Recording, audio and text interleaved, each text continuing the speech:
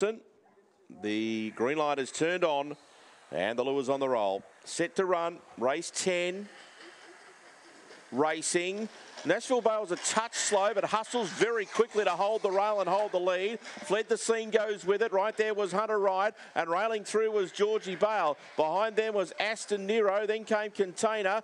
Shadow Secret second last. Who Dat Chandler with it all to do. Leader was Nashville Bale. After it was Fled the Scene. They're four in front of Hunter Wright, and on the outside Aston Nero. And then came Shadow Secret. Nashville Bale in front. Fled the Scene's got it. Fled the Scene over the top to score. Beats Nashville Bale.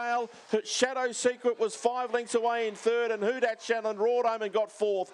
Next in Aston Nero from Container, Hunter Wright, Georgie Bale, and it's 29 and 63.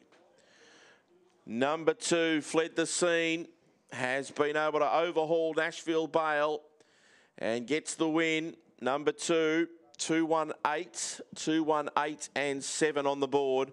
5:11, 18.93 and 10.68, 29.62. Fled the Scene for Graham Glasses by Fernando Bale, Elusive Jewel. And it is win number 7 from 21 starts. Nashville Bale second, Droopy Sydney, Dinah Uni for Tom Daly. Third into 8, Shadow Secret, Dundee Osprey, Jackie Shoshone for Shona Crawford. Fourth in 7, Who Dat Chandler, who really got motoring at the back end, but it was held up in a fair bit of traffic.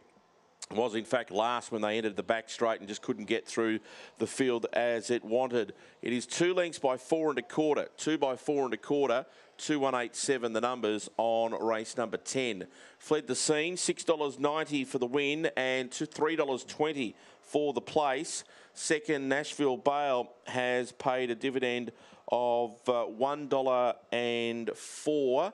Shadow Secret, $5.50. The fourth in was number 7.